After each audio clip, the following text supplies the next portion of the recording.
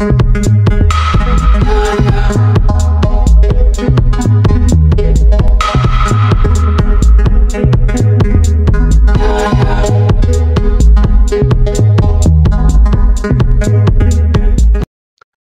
friends, in this video I am going to discuss how you can add some person in the Google Tag Manager.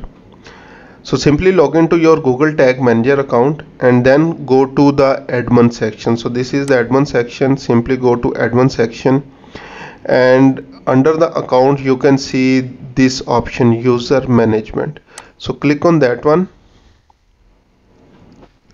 and then from here click on the plus button and add users. Type your email here.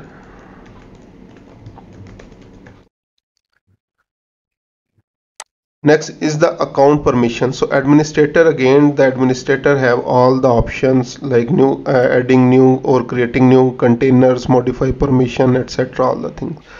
Users have further some of the information. If I click on set this all, so publish option, approve option, edit and read option. With the publish option we can publish container version that we will change in the tag manager. Approve option can create containers version. Edit option can create workspaces, edit tags, triggers and variables but cannot modify user permission.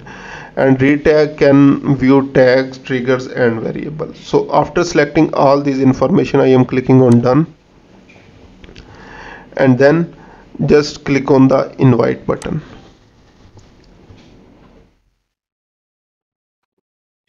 In this way you can add anybody in your Google Tags Manager.